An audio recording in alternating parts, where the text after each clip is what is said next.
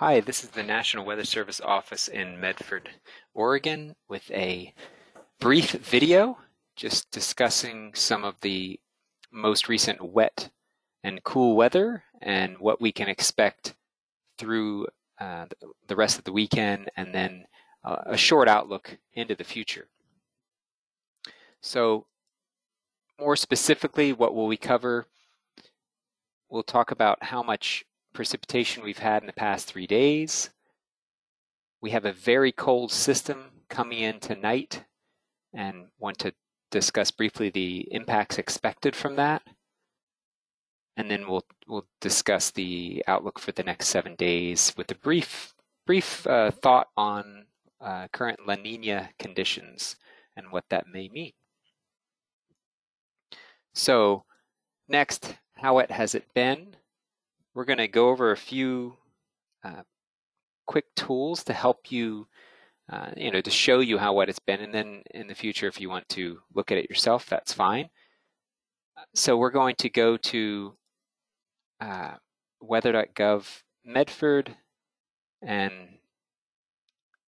our Western Regional folks have developed a really nice tool called the Weather and Hazards Viewer. If you click here, Observations and Hazards, it'll take you to a map of our forecast area, Southern Oregon and Northern California. And you can plot all kinds of things on this map, but what we're going to show you quickly is the amount of precipitation we received in the past 72 hours.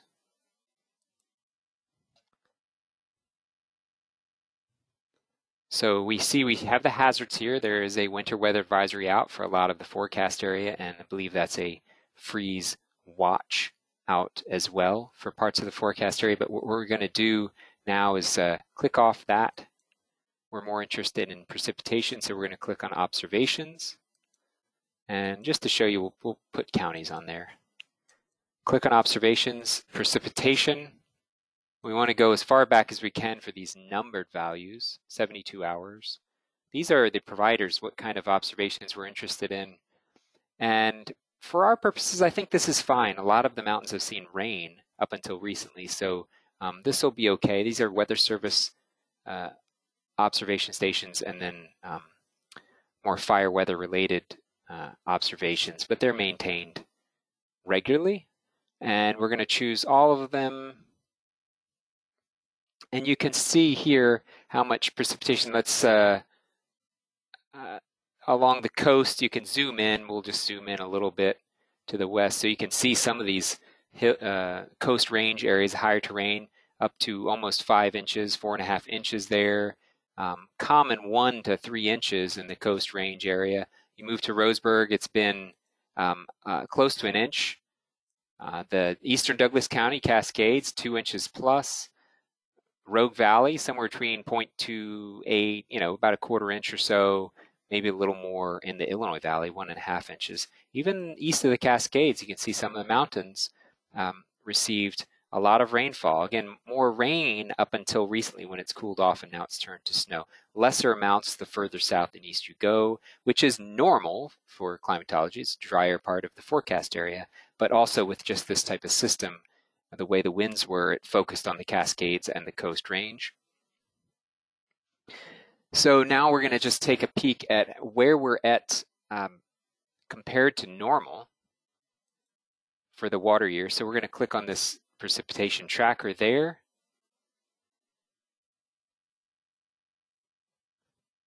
And it'll pull up, since October 1st. And again, this is missing the rainfall from today because this was using the reports issued last night.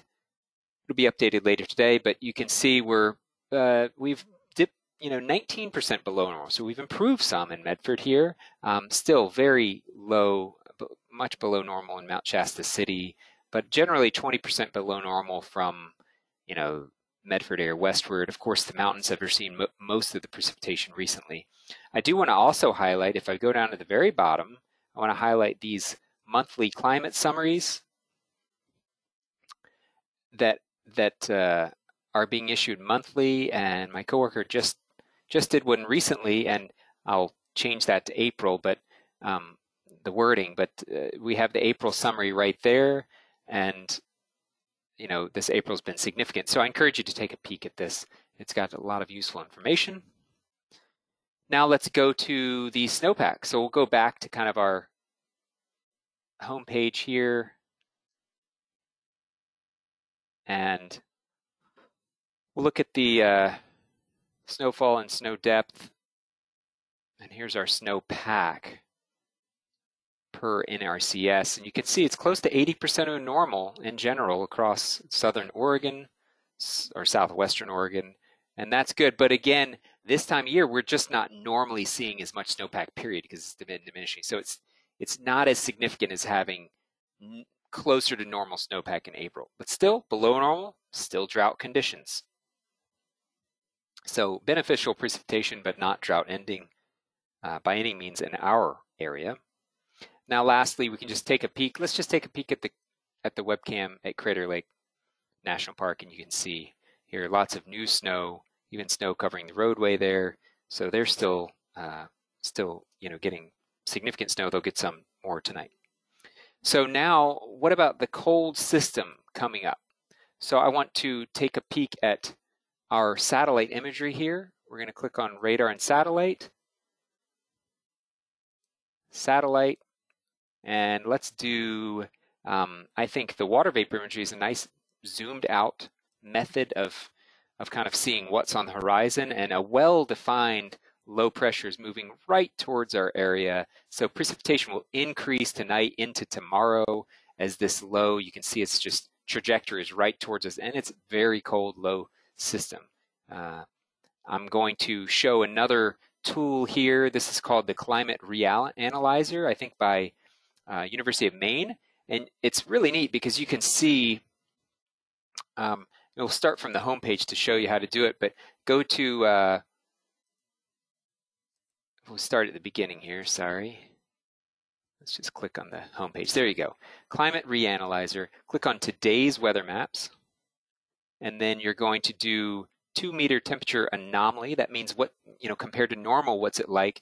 You can see the globe picture here in Pacific Northwest, here we are in Oregon, much below normal, and that's a big pocket of cold air, and it's just going to be continuing to move over us here in the next few days. And I just really encourage you to check out the local forecasts, weather.gov Medford, and take a look at your local forecast for low temperatures the next few days, especially if you're growing things. So I want to transition back to our PowerPoint slide here and highlight the impacts from this system arriving here. So again, it's going to be a cold Mother's Day. Happy Mother's Day. Maybe a hot beverage might be a good thing on Sunday.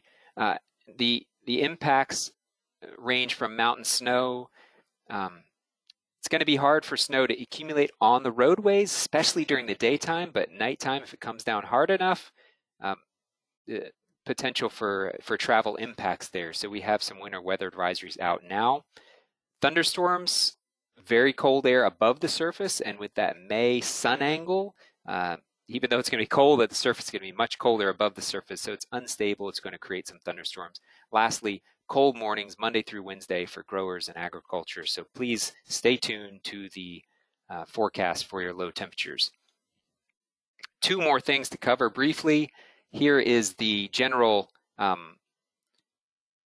plot, showing the air mass temperatures throughout the next 8 to 10 days. You can see here it's dipping down. This is tomorrow morning, Sunday morning here, right above where my cursor is, and you can see it dips down, snow levels dipping below Sexton Pass. Now, we're not expecting impacts because the road temperatures are warm, but snow could be seen as low as 2,500 feet or so, where the snow levels forecast to be.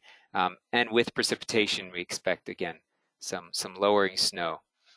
And that stays with us through Monday morning. Very cold air mass, right? Even Tuesday morning, still cold. Wednesday morning, maybe some clearing skies might even, help the atmosphere getting colder at the surface. So we're going to have to be on alert for several days, and the old adage of planting around Mother's Day will not work this year unless you plan on protecting your plants. And then finally, we begin to warm up, a little system moving in Thursday perhaps, and then maybe some warming and drying towards next weekend, and then a little uncertain. So there's still some uncertainty out there, but that's a general idea. Lastly, I do want to show you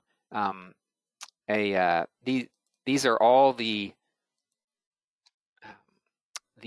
Oceanic Nino Index. Remember, El Nino and La Nina just refer to the temperatures in the eastern and central tropical Pacific waters. And the warmer they are compared to normal tends to be an El Nino year, the cooler La Nina. This type of weather is that we're receiving now, cold, kind of showery, Cascades getting some snow. That's a kind of a La Nina type pattern. You can see here, these are all the April Oceanic Nino Index numbers, and it's the coldest it's been for that value for April.